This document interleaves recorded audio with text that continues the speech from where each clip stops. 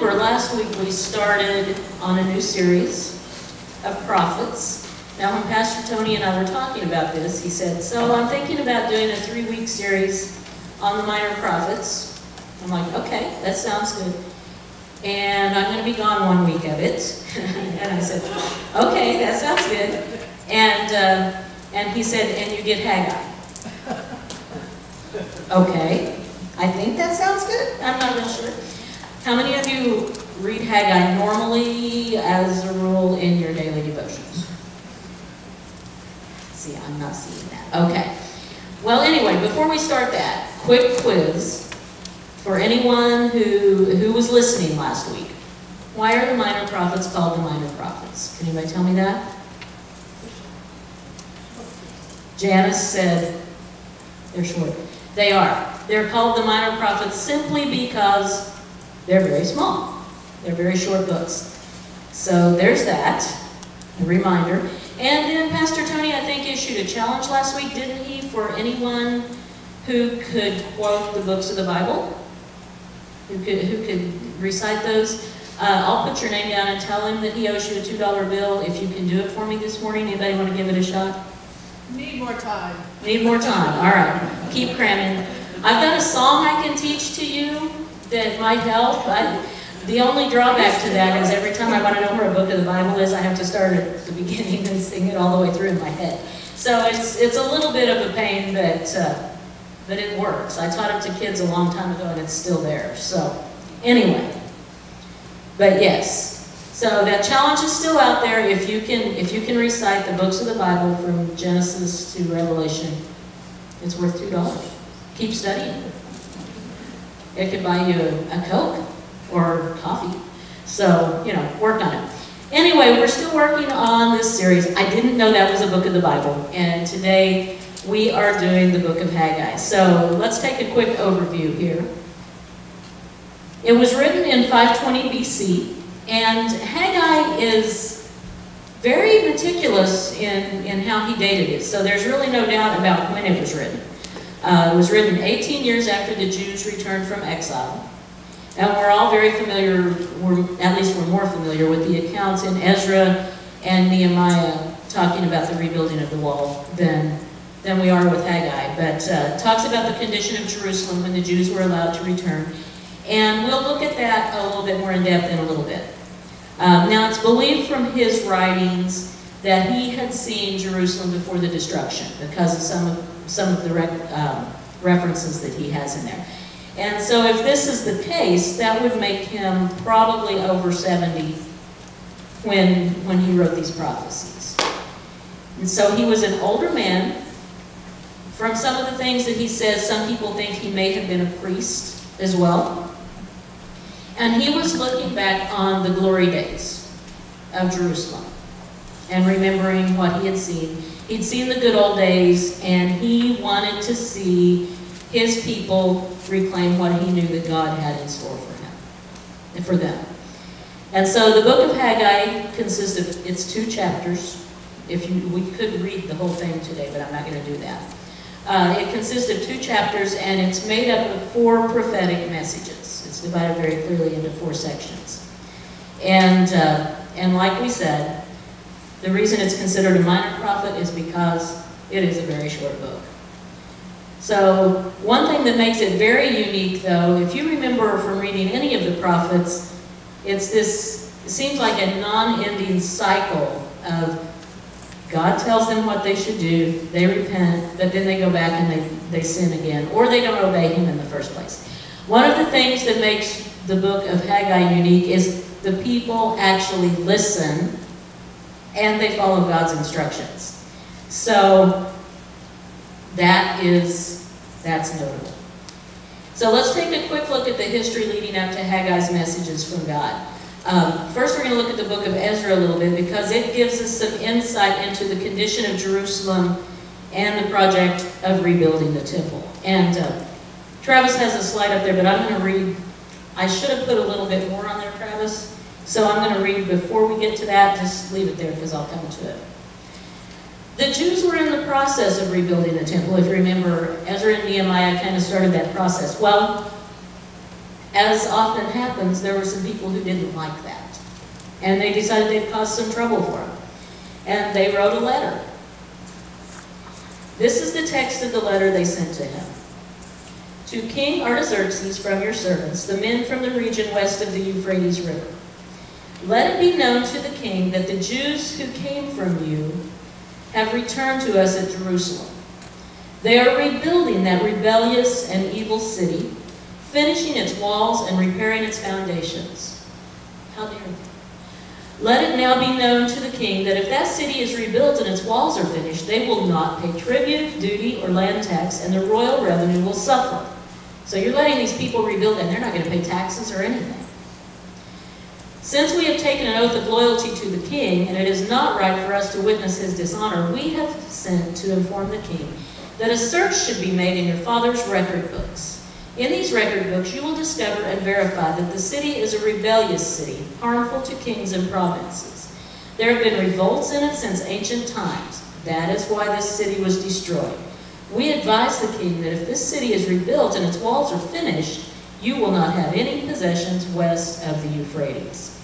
So they really didn't want the city rebuilt. And so here's the response from King Artaxerxes. And this is, I didn't put the whole thing on the slide. Oh, go back, Travis. He answered, after your letter was translated and read to me, I had the old records checked. It is true that for years Jerusalem has rebelled and caused trouble for other kings and nations. And so he said, I want you to command the people to stop rebuilding the city until I give further notice. And the Jews were forced to stop work on the temple and were not able to do any more building until the year after Darius became king of Persia. So that brings us to where we are now. They had started rebuilding the temple, but their enemies didn't like it, and so they took steps to stop it. And, you know, maybe on the part of the Jews, you can say there's a little bit of a lack of commitment here too, because they encountered some opposition. They didn't say, no, God has commanded us to do this. They said, okay, I guess we have to stop. They said stop, so they stopped. So they were left with only a foundation. They got the foundation done, and it was a good foundation, but it needed a lot more work because it wasn't a temple that could be used to worship God, which is what God had in mind. And so God brought Haggai into the picture to get their attention. Let's take a look at that. So he told Governor Zerubbabel and the high priest Joshua that the Lord all-powerful had said to them and to the people, you say this isn't the right time to build a temple for me. But is it right for you to live in expensive houses while my temple is a pile of ruins? Just look at what is happening. You harvest less than you plant.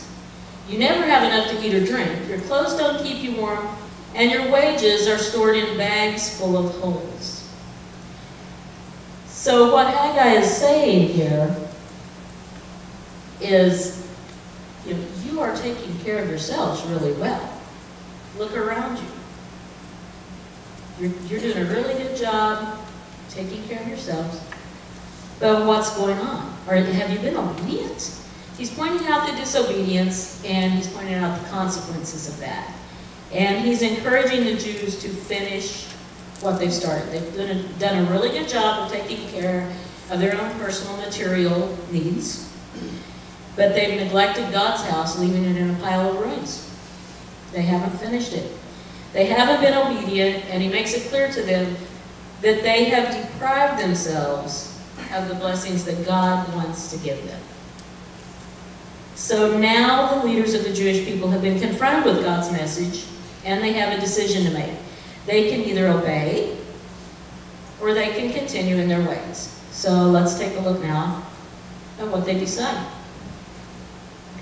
Then the governor Zerubbabel, son of Shealtiel, and the high priest Joshua, son of Jehozadak, there will be a test on that later, and all the people with them listened, really listened to the voice of their God.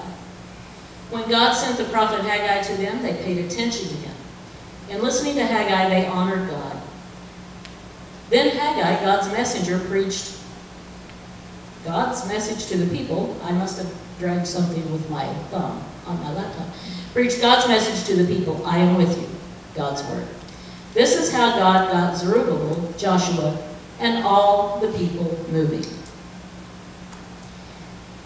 So when they obeyed, well, let me go back.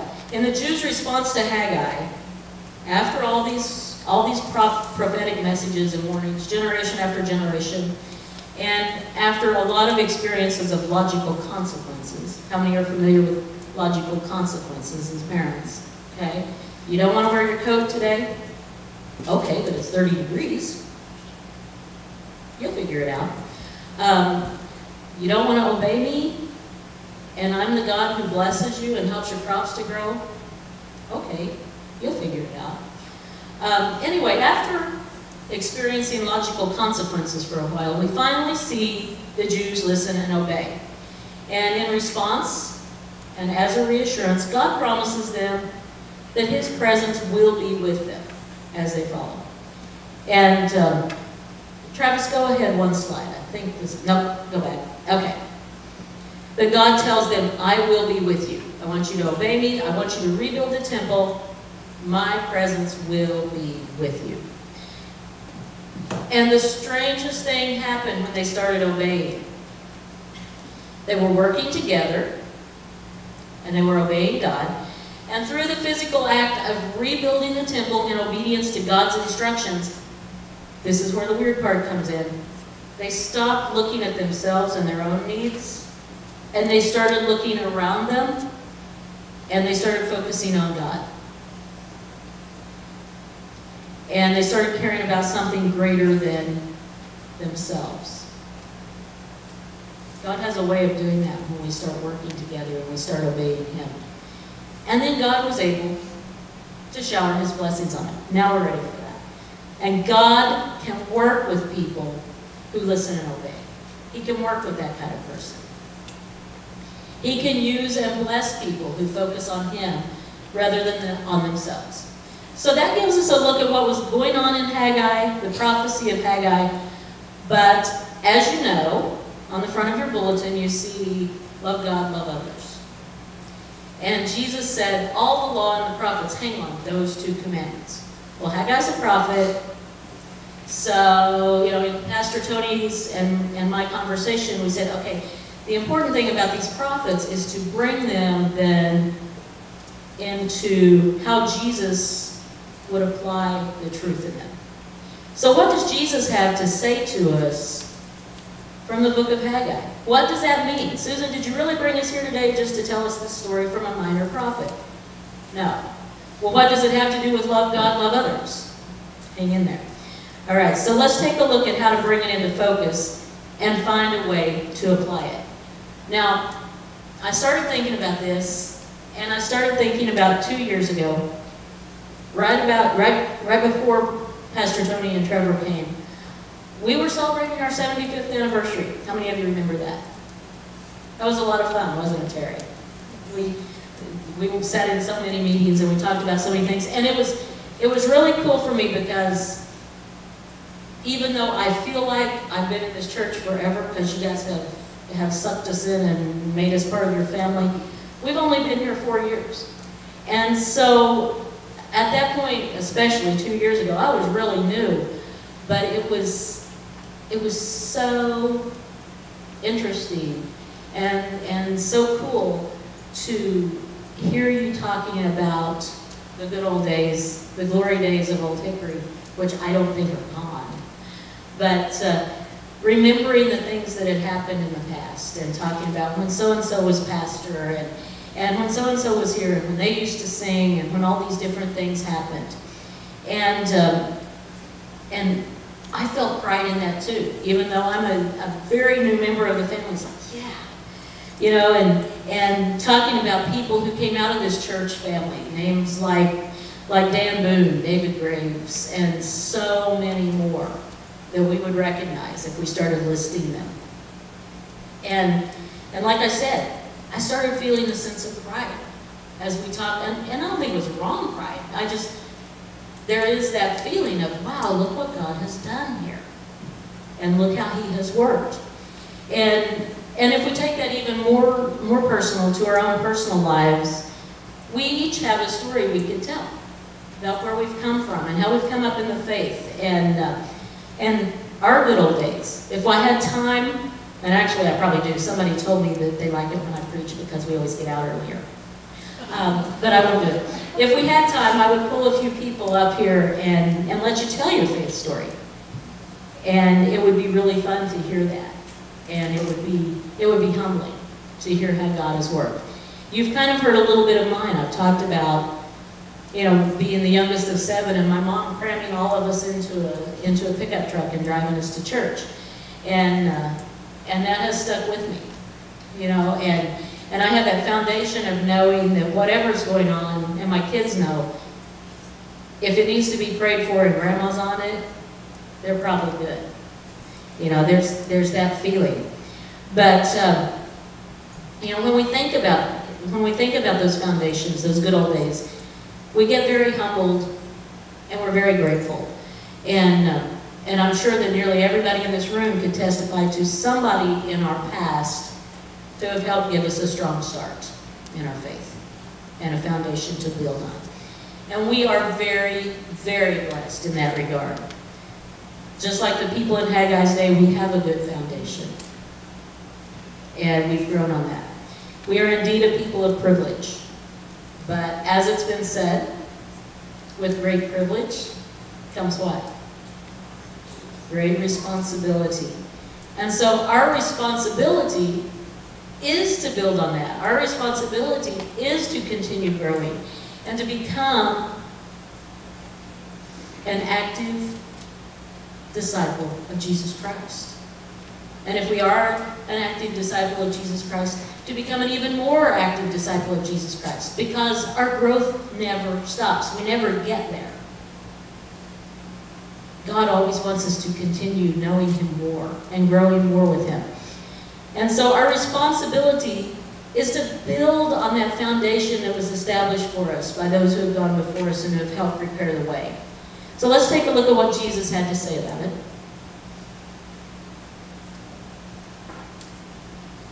Aha. This is not the updated PowerPoint. Let me pull it here.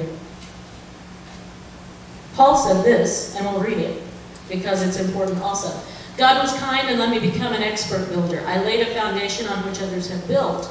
But we must each be careful how we build, because Christ is the only foundation. Whatever we build on that foundation will be tested by fire on the day of judgment. We will be rewarded if our building is left standing. All of you surely know that you are God's temple and that His Spirit lives in you. This goes along perfectly with what Jesus had to say, actually. Jesus also said, anyone who hears these words of mine, and you're very familiar with the scripture, anyone who hears these words of mine and puts them into practice is like a wise man who built his house on rock. And the rain came, and the storms fell, and the winds beat against the house, but the house stood firm because it had its foundation on the rock. Likewise, if you hear these words of mine and you do not put them into practice, you're like what? A foolish man who built his house on sand. The rains came, the storms came, the winds blew and beat against the house, and it fell with a great crash because it did not have a firm foundation. And so Jesus wants us to build on the strong foundation of Him. The foundation that's been laid for us, this very good foundation that's been laid by those who came before us in the faith, who taught us, and our relationship with Jesus Christ. But we're not done, right? We've still got some growing to do. So our responsibility is to be the kind of people God can work with. People who hear His words, put them into practice. More than that, people who read His words and apply them in our own lives. People who open ourselves up and allow God to take us deeper, much deeper than we've ever gone before. People who aren't afraid to do that, no matter what it looks like, because we know that the God we serve is a God who would never ask us to do anything He's not going to provide strength for. If He asks us to do something, He's already ahead of us, setting everything up, paving the way, so it can be possible. And I firmly believe that God is calling us to live that way. And as a natural outgrowth of that relationship with Him, you know what you're going to find out? It's just like in the day of the Jews in Haggai. All of a sudden you're going to look around and realize this really weird thing has happened. You looked out away from yourself, and you're going to realize that you love other people and that you're concerned about them. And that won't be a chore because it will become a part of your spiritual nature. You'll just naturally care about other people. And you do. I'm not saying this isn't happening. But we'll be less concerned. I think God is always calling us to be less concerned with our agendas and much more open to His agenda. And when that happens, that's when change can truly take place in our own life, in our families, here in our church, in Old Hickory, and all around. Because God can work with that kind of person. God can work with people who listen and obey. Now, a few weeks ago, John Juneman was here, and he preached an awesome sermon about discipleship. And I have to confess, when he was up here talking, I thought, he's had a conversation with Pastor Tony. Did you think that? I really did. And I asked Tony later, I'm like, did you talk to him before he came? And he's like, no. What did he talk about?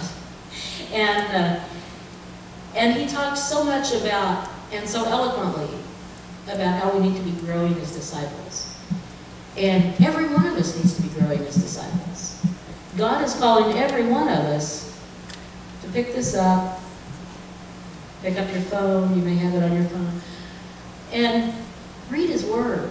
Find out more about what He has to say. Ask Him what He's saying to you and what He wants you to do. And so I thought about that message that John delivered as I was reading through Haggai this week, because I do think that He's calling us to a deeper level. And I think He's calling us to grow deeper, get our roots planted a lot firmer so that we can reach out a lot farther. Now, I had somebody tell me once, he was a science teacher, and not the one I'm married to, a different science teacher. But he was telling me that when a tree grows, the distance that the roots branch out, I don't know if you guys know this, the distance that the roots branch out under the ground is equal to the distance that the leaves extend. Okay? So when it rains, the drip line waters the roots. All right? So when you look at a tree and you see this big tree, then picture underneath the ground how far out the roots are spreading. And I thought of that image when I was thinking about growing deeper. We need to get those roots way out. Get our roots very strong, very firm, very far out with God, so that we can reach out that far too, to His people, and bring more people in for Him. But to do that, again, that means listening, obeying, and becoming a person God can work with. So my challenge to you today is become that kind of person.